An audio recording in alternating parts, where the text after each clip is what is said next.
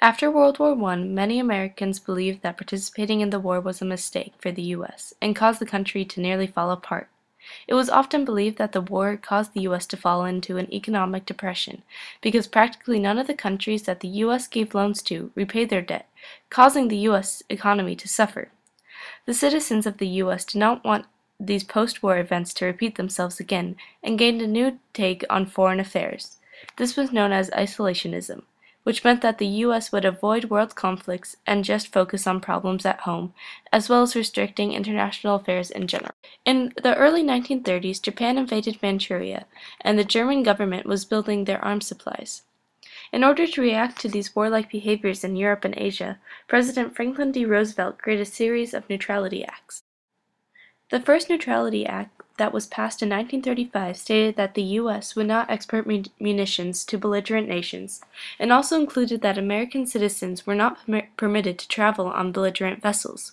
The following Neutrality Act that was created in 1936 was just an expansion of the 1935 Act, which enforced that munitions were not to be transported and loans would not be given out to any belligerent nation. One of the main reasons why this act was included was to prevent Americans from being killed on a war vessel, looking back to World War I and the sinking of the Lusitania, which contributed to the U.S. entry in the war. In 1937, the next act was created and expanded on the previous acts.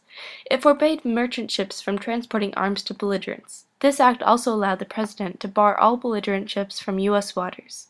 In the creation of these first acts, the U.S. was attempting to avoid any interaction with foreign states. It was also included in the 1937 Act that allowed for other countries to gain goods that they needed besides arms, as long as they followed the cash-and-carry basis. This meant that the country that purchased the goods would have to pick up the goods, pay up front, and take the goods back with them. This was a way for Roosevelt to assist Great Britain and France in the conflict against Germany without really saying it. They were the only two countries that had enough ships and money to follow through with the Cash-and-Carry Act.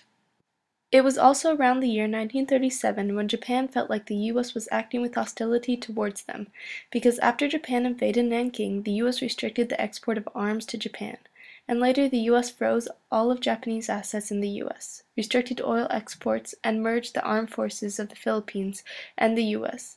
This was caused by Japan signing a non-aggression pact with Russia. However, at this point, the U.S. was not focusing on Japan and China as much as the conflicts that were happening in Europe. And eventually this hostility that Japan was feeling from the U.S.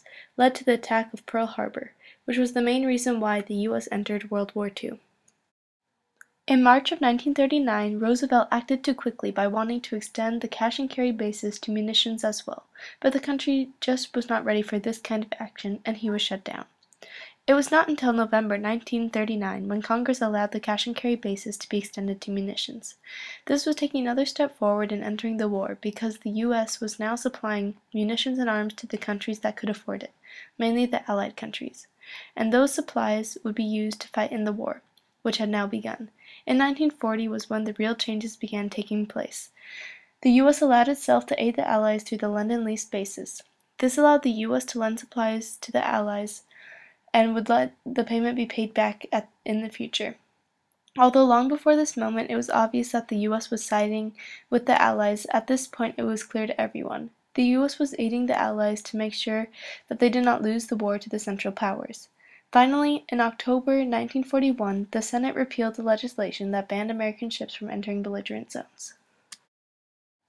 It was inevitable that the U.S. was going to enter the war at some point. The President just had to wait for the right time to declare war. But before that happened, the U.S. created policies that showed that their favoritism was with the Allies. By siding with the Allies in the 1937 Neutrality Act, it caused the country to go to war.